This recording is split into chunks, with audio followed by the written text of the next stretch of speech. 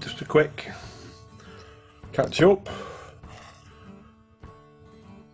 That's the soap, bit of condensation on glass.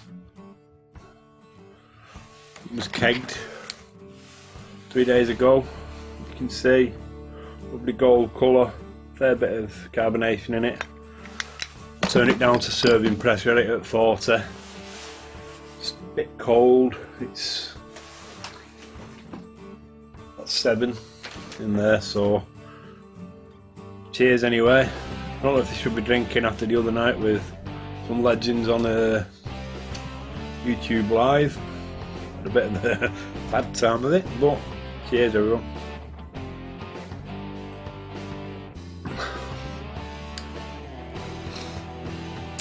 It's very light. There's an orangey flavour. It's spiced orange. Try and put a picture up somewhere.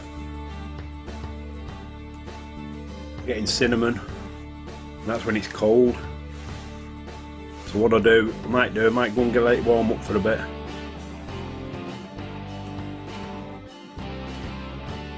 It's very light on the palate. It's like you're drinking it and it's gone. Can't remember what percentage it come out at. I'll put it up on the side here, but you'll know.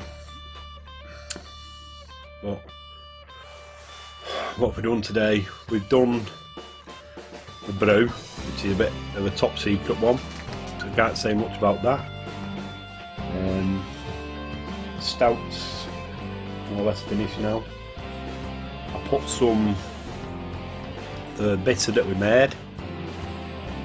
I've got that bitter in the beer bag underneath there, which is going to get connected to the beer engine. It's only about 5-6 litres in there just to test it. I've got a fermenter full, 20 litres if I need to put more in.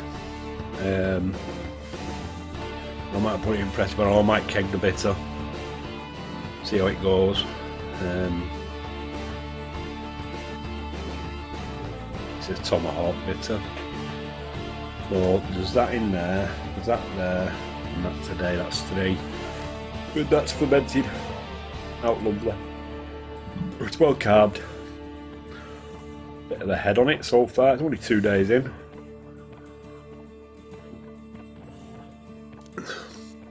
It's perfect summer drink, spring drink. So I'm off. See you around.